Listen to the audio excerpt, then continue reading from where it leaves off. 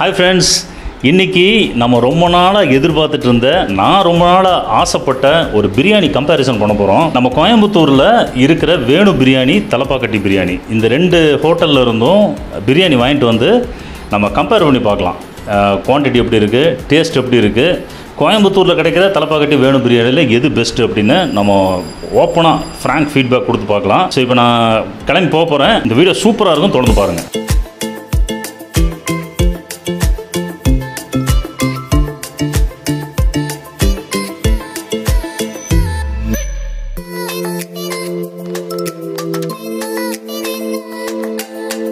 So Thalappakatti வேணு பிரியாணி வாங்கியாச்சு. ரெண்டு பிரியாணி சேர்ந்து 900 ரூபா ஆகிப்போச்சுங்க. வெறும் பிரியாணிக்கு மட்டுமே 900 rupees ஆயிருக்கு. பயங்கரமான காஸ்ட்லி தான். ரெண்டு பிரியாணியுமே போட்டு ரெண்டு பேரும் ப்ரைஸிங் ஃபிக்ஸ் பண்ணியிருக்காங்க. சரி, டேஸ்ட் எப்படி இருக்குது, குவான்டிட்டி எப்படி இருக்குதுன்னு நம்ம பார்க்க தான் போகிறோம். பாருங்கள், இது வந்து தலப்பாக்கட்டி பிரியாணி. நான் இது ரெண்டு பிரியாணி வாங்கியிருக்கேன். ஒன்று ரிவ்யூக்கும், ஒன்று வீட்டில் ரிஷிக்கும் அவன் மம்மிக்கும் வாங்கியிருக்கேன். இது நாங்கள் பில்லு எவ்வளோ ஆச்சுன்னு சொல்லிடுறேன். பாருங்கள், தலப்பாக்கட்டி மட்டன் பிரியாணி ஒரு பிரியாணி 268. ரெண்டு பிரியாணி வாங்கியிருக்கேன் நான். ஸோ ஒரு பிரியாணியோட ரேட்டு பார்த்தீங்கன்னா பார்சல் வாங்கினீங்கன்னா ஒரு பார்சல் சார்ஜு, டேக்ஸு எல்லாம் சேர்ந்து நியர்லி 290 வருது. இப்போ இது பார்த்தீங்கன்னா வேணு பிரியாணி ப்ரைஸ். இது எல்லாம் சேர்ந்து ஆஃப் மட்டன் பிரியாணி. இது வேணுவில் ஆஃப் மட்டன் பிரியாணி 278 வருது. பாருங்கள், இது தலப்பாக்கட்டி பேக்கிங். இது சால்னா ரைத்தாலாம் கொடுத்துருக்காங்கன்னு நினைக்கிறேன். ஸோ இது ஒரு பிளாஸ்டிக் பாக்ஸில் வச்சு கொடுத்துருக்காங்க. Mutton biryani, Dindigul Thalappakatti mutton biryani. இப்போ இது பார்த்தீங்கன்னா வேணு பிரியாணி. வேணு பிரியாணி பார்த்தீங்கன்னா நம்ம அந்த ஓல்டு ஸ்டைலில் இலையில் வச்சு பொட்டலை மாதிரி கட்டி கொடுத்துருக்காங்க. ஸோ இது வேணு பிரியாணி. அவங்களும் பார்த்தீங்கன்னா இந்த ரைத்தா, சால்னா இதெல்லாம் வச்சு கொடுத்துருக்காங்க உள்ள கவரில். சரி, இப்போ ஃபஸ்ட்டு வேணு பிரியாணி அந்த பொட்டத்தை பிரிக்கலாம். ஸோ வேணு பிரியாணி பிரிச்சிடலாம். இப்போது டன்டடாய். மிச்ச பிரியாணி எங்கடா ரோவன்? பிரியாணியில் கொஞ்சம் தான் இருக்குது. சரி, இதுதான் தெரிஞ்சது தான். வேணு பிரியாணியில் குவான்டிட்டி இவ்வளோ தான் இருக்குன்னு தெரிஞ்சது தான். இதோட விலை 278 ரூபா. அடுத்தது பார்த்திங்கன்னா திண்டுக்கல் தலப்பாக்கட்டி பிரியாணி. டன்டடாய். ஸோ திண்டுக்கல் தலப்பாக்கட்டி பிரியாணி இதை இந்த இலையில் எம்டி பண்ணிடலாம்.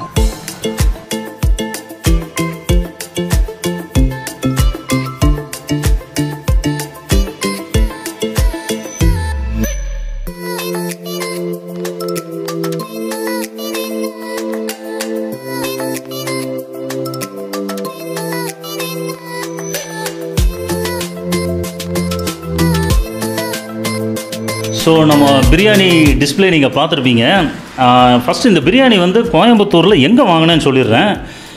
வேணு பிரியாணி பார்த்தீங்கன்னா கோயம்புத்தூரில் 100 feet ரோடுக்கு பக்கத்தில் இருக்குது பார்த்தீங்களா, அந்த பிரான்ச்சில் வாங்கினேன். அதாவது நம்ம சிங்கப்பூர் பிளாசாவுக்கு நேர் எடுத்து அப்படி ஒரு ரோடு போகும், அந்த ரோட்டில் இருக்கிற பிரான்ச். நான் அந்த அட்ரஸ் எல்லாம் டிஸ்கிரிப்ஷனில் போடுறேன், பார்த்துங்க. இந்த தலப்பாக்கட்டி நான் வாங்கின இந்த பிரான்ச் காந்திபுரமில் இருக்குது. கிராஸ்கோட் ரோட்லேருந்து அந்த பக்கத்தில் தான் இருக்குது. ரெண்டுக்குமே நான் அட்ரஸ் டிஸ்கிரிப்ஷனில் இருக்கும், நீங்கள் பார்த்துக்கோங்க. ஸோ இது தலப்பாக்கட்டி பிரியாணி, இது வேணு பிரியாணி. ரெண்டுமே மட்டன் பிரியாணி. ஸோ ஓவராலாக ஒரு அப்பியரன்ஸில் பார்க்குறப்போ பார்த்தீங்கன்னா வேணு பிரியாணியோட தலப்பாக்கட்டி பிரியாணி கொஞ்சம் குவான்டிட்டி அதிகமாக இருக்கிற மாதிரி தெரியுது. வேணு பிரியாணி குவான்டிட்டி கம்மியாக இருக்குது. பட் வேணு பிரியாணி நோட் பண்ண வேண்டிய விஷயம் என்னென்னா மட்டன் பீசஸ் கொஞ்சம் அதிகமாக இருக்குமோ அப்படின்னு தோணுது. ஸோ இதில் எத்தனை பீசஸ் இருக்குதுன்னு பார்த்துடலாம். ஸோ 7 மீட்டி பீஸ் இருக்குது. இந்த தலப்பாக்கட்டி பிரியாணியில் பார்த்தீங்கன்னா எனக்கு தெரிஞ்சு 4 பீஸ் தான் இருக்குது தலப்பாக்கட்டியில். ஸோ குவான்டிட்டி அதிகமாக இருந்தாலும் 290 ரூபா வருது பார்சல் வாங்குறப்போ. தலப்பாக்கட்டி பிரியாணி 290 ரூபாய்க்கு 4 மட்டன் பீஸ் தான், விச் இஸ் டிசப்பாயிண்டிங். கரெக்டு தானே இல்லையா? இவ்வளோ காசு கொடுத்து வாங்குறப்போ மினிமம் ஒரு 7 பீஸாவது இருக்கணும். ஸோ இது 290 ரொம்ப அதிகம் தான். ஸோ நம்ம ஃபஸ்ட்டு தலப்பாக்கட்டி பிரியாணி டேஸ்ட் பார்த்தலாம் எப்படி இருக்குன்னு. ஸோ இதுவும் அருமையான சீரக சம்பா ரைஸு, திண்டுக்கல் கலர் பார்த்தாலே தெரியுது, திண்டுக்கல் கலர் அப்படியே இருக்குது. அந்த ரைஸோட அரோமா பிரித்து கொட்டுறப்பே வந்தது. கொஞ்சம் ஏலக்காய் ஸ்மெல்லு அதிகமாக தெரிஞ்சுது. அப்படியே அந்த சீரக சம்பா அப்படியே வாயில் ஊறுது. சீரக சம்பா அரிசியில் அந்த மசாலா கலந்து சூப்பராக இருக்குது வாசனை. நான் சொன்ன மாதிரி ஏலக்காய் வாசனை கொஞ்சம் தூக்கலாக இருக்குது. ஏலக்காய், கிராம்பு அந்த வாசனை கொஞ்சம் டாமினண்ட்டாக இருக்குது. ஃபஸ்ட்டு வாயிலே என்னால் அதை ஃபீல் பண்ண முடியுது. ஆனால் ஜென்ரலி இந்த திண்டுக்கல் டேஸ்ட் நல்லா ஃபீல் பண்ண முடியுது. தலப்பாக்கட்டி பிரியாணி திண்டுக்கல்லில் சாப்பிட்ருக்கேன், ரொம்ப வருஷத்துக்கு முன்னாடி சாப்பிட்ருக்கேன். பட் அப்போ நான் சாப்பிட்ட டேஸ்ட்டு இந்த கோயம்புத்தூர் பிரான்ச்சில் இருக்கா அப்படின்னு கேட்டால் கொஞ்சம் மிஸ் ஆகுதுன்னு தான் நான் சொல்லுவேன் நான். பட் அது குவாலிட்டி பார்த்திங்கன்னா ரொம்ப நல்லா இருக்குது. நெய் வாசம் நல்லா தூக்கலாக போட்டிருக்காங்க. நெய் நல்லா தாராளமாக போட்டு செஞ்சுருக்காங்க. இப்போ 99% ரெஸ்டாரண்ட்ஸில் நெய்யை போடுறதில்ல பிரியாணிக்கெல்லாம், டால்டா போட்டு தான் செய்கிறாங்க. ஸோ இங்கே வந்து நல்லா நெய் போட்டு செஞ்சுருக்காங்க, அது நல்லா வாசனையாக இருக்குது. ஆக்சுவலாக அந்த முதல் கவலத்தில் நீங்கள் பிரியாணி எடுத்து வாயில் வைக்கிறப்போ ஏலக்காய் வாசனை தூக்கலாக தெரியுது. பட் 2வது 3வது வாய் சாப்பிட்றப்போ நீங்கள் அந்த பிரியாணியோட டேஸ்ட் வந்து உணர முடியுது, அப்படியே நீங்கள் அப்சர்வ் பண்ண முடியுது அந்த டேஸ்ட்டுக்குள்ளே. மட்டன் பீஸ் வந்து ஒரு சின்ன சின்ன பீஸாக தான் நறுக்கி போட்டிருக்காங்க. ஸோ நல்ல டெண்டர் மட்டன் பீஸாக தான் தெரியுது. அப்படி மட்டன் பீஸ் பார்த்திங்கன்னா அவ்வளோ சாஃப்டாக இருக்குது சாப்பிட்றதுக்கு. இந்தமாதிரி டேஸ்ட் வந்து நல்லா தாங்க இருக்குது, டேஸ்ட் வந்து குறை சொல்கிறதுக்கு இல்லை. பட் என்ன மட்டன் பீஸஸ் தான் ரொம்ப டிசப்பாயிண்டிங். பாருங்கள், இவ்வளோ தான் கொடுத்துருக்காங்க தலப்பாக்கட்டி பிரியாணியில், இவ்வளோ தான் மட்டன் பீஸ். மட்டன் பீஸ் மட்டும் இன்னும் ஒரு 3 பீஸ் எக்ஸ்ட்ரா கொடுத்துருந்தாங்கன்னா ரொம்ப ரொம்ப திருப்தியான ஒரு பிரியாணியாக இருக்கும். இங்கே பாருங்கள், இது தயிர் பச்சடி நல்லா கெட்டியாக இருக்குது, நல்ல ஒரு குவாலிட்டியான கேர்டில் செஞ்சுருக்காங்க.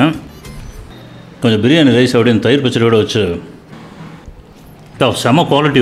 தயிர் பச்சடி வந்து அட்டகாசமாக இருக்குது. இதோட தனியாக மோர் மாதிரி ஊற்றி தயிர் பச்சடி கொடுக்காம கொஞ்சம் நல்லா கெட்டியாக செஞ்சுருக்காங்க. இது பார்த்திங்கன்னா அந்த தலப்பாக்கட்டியில் கொடுத்த சால்னா ரொம்ப ரொம்ப கம்மியாக கொடுத்துருக்காங்க. கொஞ்சம் எக்ஸ்ட்ரா கொடுத்தாங்கன்னா நம்ம வீட்டில் ஏதாவது ஒயிட் ரைஸ் மாதிரி இருந்ததுன்னா அதை ஊற்றி சாப்பிட்றதுக்கு நல்லாயிருக்கும். ஃபஸ்ட்டு தனியாக டேஸ்ட் பார்க்கலாம். நல்லா கொஞ்சம் ஓரளவுக்கு திக்காகவே இருக்குது. இந்த பிரியாணியில் லைட்டாக மிக்ஸ் பண்ணி டேஸ்ட் பார்க்கல எப்படி இருக்குன்னு. ஸோ நம்ம தலப்பாக்கட்டி டேஸ்ட் பண்ணோம். இப்போ அடுத்தது வந்து வேணு பிரியாணி டேஸ்ட் பண்ண போகிறோம். நான் ஆல்ரெடி சொன்ன மாதிரி 7 பீஸ் மட்டன் பீஸ் இருந்தது, எல்லாமே நல்ல மீட்டி பீஸ் மட்டன். அதேமாதிரி வேணு பிரியாணியில் எப்போவுமே பீஸ் பார்த்தீங்கன்னா நல்ல ஓரளவுக்கு ரோஸ்ட் ஆன மாதிரி இருக்கும். அந்த மசாலாலே நல்ல ரோஸ்ட் ஆகி ரைஸோட பிளெண்ட் ஆகிருக்கும், பார்க்குறதுக்கு பியூட்டிஃபுல்லாக இருக்கும். நான் உங்களுக்கு சொன்ன மாதிரி நல்லாவே டிஃப்ரென்ஸ் தெரியுது. மெயின் டிஃப்ரென்ஸ் என்ன அப்படின்னா, தலப்பாக்கட்டியில் வந்து இந்த ஏலக்காய் கிராம்பு அதோட வாசனை வந்து ரொம்ப தூக்கலாக இருக்குது. இதில் பார்த்தீங்கன்னா ஏலக்காய் கிராம்போட வாசனை வந்து ரொம்ப கம்மியாக இருக்குது. மெயினாக வந்து மட்டனை நம்பியே செய்யப்பட்ட ஒரு பிரியாணி வேணு பிரியாணி. ஸோ இதில் வந்து இப்போ மட்டன் பீஸ் பாருங்கள், இந்த மாதிரி நல்லா டார்க் கலரில் இருக்குது. இப்போது இந்த மட்டன் பிரியாணி பார்த்திங்கன்னா இந்த வேணு பிரியாணியில் இந்த மாதிரி இந்த மீட்டி பீசஸ் தனித்தனியாக பீஸ் போட்டுக்க தவிர இந்த மாதிரி சின்ன சின்ன பிட்ஸ் அண்ட் பீசஸ் எல்லாம் இருக்குது நிறைய பிரியாணிக்குள்ளே. ஸோ எனக்கு அது ரொம்ப பிடிக்கும். நம்மளுக்கு கிடைச்ச மட்டன் பீசஸும் அதை தவிர இந்த மாதிரி இருந்தால் அதை விட ரைஸோடு சாப்பிட்றப்போ நம்ம பல்லில் படுறப்போ ரொம்ப பியூட்டிஃபுல்லாக இருக்கும். பாருங்கள், இந்த மாதிரி இந்த எலும்பு பீஸ் இதெல்லாம் இருக்குது. ஒரு ஃபேட்டியாக இருக்கிற ஒரு மட்டன் பீஸ் இதை பார்த்தாலே தெரியும் உங்களுக்கு. ஸோ இந்த மாதிரி மட்டன் பீஸ் வந்து ரொம்ப ரொம்ப பிடிக்கும். லைட்டாக அந்த ஃபேட்டோடு ஒட்டிகிட்டு இருக்கிற மட்டன் பீஸை சாப்பிட்டு பார்க்கலாம். சூப்பர். பார்த்திங்கன்னா அந்த ஒரு நெஞ்செலும்பு கறி, இந்த ரிப்பு போன் தெரியுது பாருங்கள். பரவாயில்ல, பிரியாணியில் நிறைய இந்த மாதிரி குட்டி குட்டி பீசஸ் எல்லாம் இருக்குது. இப்போ தலப்பாக்கட்டி பிரியாணியில் பார்த்தீங்கன்னா அவங்க கொடுத்துருக்கிற மட்டன் பீஸை தவிர மற்றபடி இந்த சின்ன சின்ன மட்டன் பீஸில் எதுவுமே இல்லை, வெறும் அந்த குஸ்கா ரைஸ் மட்டும்தான் இருக்குது. எனக்கு வேணு பிரியாணி ரொம்ப பிடிச்சது, நல்லா இருக்குது. சரி, இப்போ நம்ம வேணு பிரியாணியோட ரைத்தா நான் வெங்காய பச்சடி டேஸ்ட் பண்ணிடலாம். இதுவும் பார்த்திங்கன்னா அதே மாதிரி நல்ல கெட்டியாக நல்ல குவாலிட்டியான தயிர் போட்டு செஞ்சுருக்காங்க. சூப்பராக இருக்குது. 2 தலப்பாக்கட்டி வெங்காய பச்சடி, இது வேணு வெங்காய பச்சடி ரெண்டுமே நல்லா இருக்குது. வேணுவில் பார்த்தீங்கன்னா வெங்காய பச்சடி கொஞ்சம் எக்ஸ்ட்ராவே கொடுத்துருக்காங்க தலப்பாக்கட்டியோட கம்பேர் பண்ணுறப்போ. அதேமாதிரி வேணு பிரியாணியில் இன்னொரு விஷயம், தால்சா எக்ஸ்ட்ரா கொடுத்துருக்காங்க. இது வந்து தலப்பாக்கட்டியில் கொடுக்கவே இல்லை. தால்சா நிறைய இருந்தது, ரோஹன் எடுத்து அப்படி காலி பண்ணிட்டான். கத்திரிக்காயோட இருக்குது. அது தவிர சால்னா கொடுத்துருக்காங்க. ஸோ நம்ம அந்த சால்னா டேஸ்ட் பார்க்குறோம் அப்படி இருக்குன்னு. ஏன்னா நிறைய பேர் சால்னா இப்போ ஊற்றி சாப்பிட்ற பழக்கம் இருக்குது. ஸோ அவங்களுக்காக நம்ம டேஸ்ட் பார்த்து சொல்லிடலாம். இந்த சால்னா பார்த்திங்கன்னா ரொம்ப ஒரு மைல்டு டைப் சால்னா, அதாவது கொஞ்சம் காரம் எல்லாம் கம்மியாக போட்டு செஞ்ச ஒரு மைல்டு டைப் சால்னா. பிரியாணிக்கு இந்த மாதிரி இந்த பிரியாணியில் வந்து மசாலா கொஞ்சம் ரிச்சாக போட்டிருக்கிறதுனால இந்த மாதிரி சால்னா வந்து பிரியாணி கூட நல்லா சூட் ஆகும். இப்போ அந்த தலப்பாக்கட்டிக்கு கொடுத்த சால்னா பார்த்தீங்கன்னா நல்ல ஸ்பைசியான ஒரு சால்னா. நான் புரோட்டா சப்பாத்திலாம் இருந்ததுன்னா அதுக்கு சூப்பராக போகும். இந்த கத்திரிக்காய் தால்ஷா இருக்கு இல்லையா, இது நான் அப்படி சாப்பிட்டு டேஸ்ட் சொல்லிடுறேன். அப்படி ஒரு சூப் மாதிரி கூட சொல்லிடுறேன். ஏன்னா எனக்கு ஆக்சுவலாக வந்து பிரியாணிக்கு வந்து தால்ஷா சேர்த்து சாப்பிட்றது எனக்கு அவ்வளோ பிரியம் இல்லை. தனியாக சாப்பிட்டு சொல்லிடுறேன் எப்படி இருக்குன்னு. லைட்டாக அந்த மட்டன் கொழுப்பெல்லாம் போட்டு செஞ்சுருக்காங்க பாருங்கள், பார்த்தா தெரியும். நல்லாவே இருக்குது. தால்ஷா வந்து நல்லா திக்காக இருக்குது, ரொம்ப தனியாக இல்லாமல் இருக்குது. அப்போ கொஞ்சம் இந்த எலும்புகள்லாம் போட்டிருந்தாங்கன்னா இனி கொஞ்சம் ரிச்சாக இருந்திருக்கும். அதே மாதிரி என்னடா கரண்டியில் எடுத்து அப்படி சாப்பிட்றான்னு நினைக்காதீங்க. இது நான் மட்டும் தான் சாப்பிட போகிறேன், வேறு யாருக்கும் ஷேர் பண்ணுறதில்ல. அதனால் நான் இப்படி கரண்டியோடு சாப்பிட்றேன். ஸோ ஃப்ரெண்ட்ஸ், இப்போ 2 பிரியாணி டேஸ்ட் பண்ணிட்டேன். எனக்கு தெரிஞ்ச வரைக்கும் சில பாயிண்ட்ஸ் எல்லாம் நான் இப்போ ப்ரோஸ் அண்ட் கான்ஸை நான் உங்கள்கிட்ட சொல்லிடுறேன். இப்போ தலப்பாக்கட்டி பிரியாணியோட ப்ரோஸ் அண்ட் கான்ஸ் என்ன அப்படின்னா, பாசிட்டிவ் பாயிண்ட்ஸ் அப்படின்னா நல்ல ரிச்சான டேஸ்ட்டு, நல்ல நெய் போட்டு நல்ல ஹை குவாலிட்டி பிரியாணி அப்படி சாப்பிட்றோம் அப்படிங்கிறது சாப்பிட்றப்பே தெரியுது. அதே மாதிரி மட்டன் பீசஸ் பார்த்திங்கன்னா நல்லா டெண்டராக இருக்குது. வேணு பிரியாணியோட கம்பேர் பண்ணுறப்போ அளவு ஜாஸ்தியாக இருக்குது, ரைஸோட அளவு ஜாஸ்தியாக இருக்குது. இந்த பிரியாணியோட மைனஸ் பாயிண்ட் என்ன அப்படின்னு பார்த்தீங்கன்னா, பெரிய மைனஸ் பாயிண்ட்டு மட்டன் பீஸ் வந்து ரொம்ப ரொம்ப கம்மி. நியர்லி 300 rupees வருது ஒரு மட்டன் பிரியாணி. ஆனால் மொத்தமாகவே வந்து 3 இல்லை 4 பீஸ் தான் இருக்குது. அதுவும் பார்த்திங்கன்னா நல்ல ஒரு பெரிய பீஸ்லாம் சொல்ல முடியாது, சின்ன சின்ன பீஸ் தான். ஸோ அது வந்து ஒரு பெரிய மைனஸ் பாயிண்ட் அது. மற்றபடி டேஸ்ட் வந்து ரொம்ப ரிச்சாக இருக்குது, அதில் எந்த டவுட்டுமே இல்லை. இப்போ வேணு பிரியாணியில் வந்து என்ன ப்ளஸ் பாயிண்ட் அப்படின்னா மட்டன் பீசஸ் நல்லா 6-7 பெரிய பெரிய மட்டன் பீஸ் போட்டிருந்தாங்க. அதை தவிர சின்ன சின்ன மட்டன் பீசஸ் வந்து அந்த குஸ்கா பிரியாணிக்குள்ளேயும் இருந்தது. அது ரொம்ப சாப்பிட்றப்போ ரொம்ப ஹாப்பியாக இருந்தது எனக்கு, பரவாயில்லையே அப்படின்னு. அது ஒன்று தான் பெரிய ப்ளஸ் பாயிண்ட் என்னை கேட்டால். மைனஸ் பாயிண்ட் அப்படின்னா இந்த தலப்பாக்கட்டியில் பிரியாணியில் இருந்த மாதிரி ஒரு நெய்யோட வாசனை வந்து வேணு பிரியாணியில் எனக்கு மிஸ்ஸிங். நான் வேணு பிரியாணி ஒரு தடவை அந்த கோவை விழா அப்படின்னு கொடிசியாவில் நடந்தது, அப்போ நான் வாங்கி சாப்பிட்ருந்தேன். அந்த ஒரு டேஸ்ட் என்னமோ இன்றைக்கி இல்லை, என்னமோ சம்திங் மிஸ்ஸிங் அப்படிங்கிற மாதிரியே இருந்தது. இந்த வேணு பிரியாணி சாப்பிட்றப்போ நம்மளுக்கு என்ன ஒரு ஃபீலிங் வருது அப்படின்னா, ஏதோ ஒரு பிரியாணி மசாலா மாதிரி ஒரு பொடி மாதிரி ரெடியாக ப்ரிப்பேர் பண்ணி வச்சுட்டு ரைஸில் மிக்ஸ் பண்ணியிருக்காங்களோ அப்படிங்கிற மாதிரி ஒரு ஃபீலிங். இந்த திண்டுக்கல் தலப்பாக்கட்டி பிரியாணி வந்து நல்லா ஆத்தென்டிக்காக செஞ்சுருக்காங்க, நல்ல நெய் வாசனையோடு சாப்பிட்றதுக்கு நல்லா சூப்பராக இருக்குது.